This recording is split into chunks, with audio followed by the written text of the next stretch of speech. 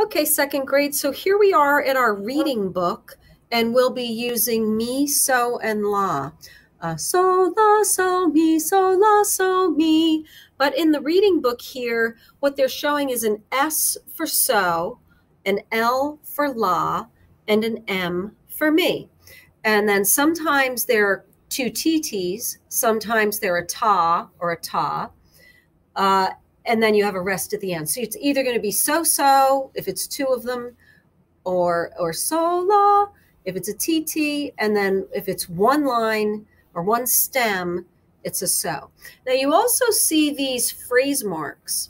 A phrase mark means that you're supposed to have your voice continually singing until the end of the phrase. For example, you wouldn't stop your voice or take a breath.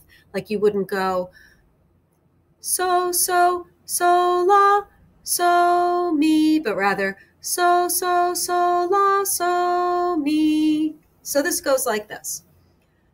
So, la, so, me. So, la, so, me. So, la, so, me. So, la, so, me. So, me, so, me. So, me, do.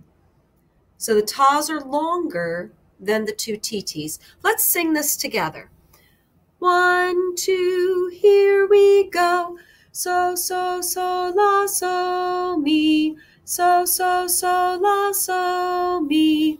So, la, so, me. So, la, so, me. So, me, so, me. So, me, do.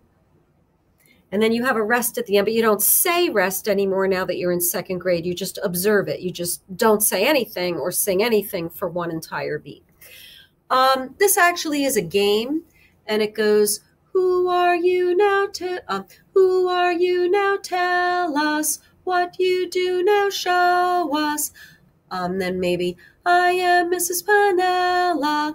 What I do, I'll show you. And then I would pantomime something. And then you would maybe, I don't know, maybe I pretended to be a baseball player and I swung a bat.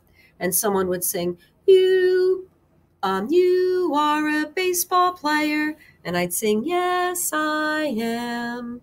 And people would guess. It's a game. So who would like to sing this by themselves? Do you think you could sing this all by yourself?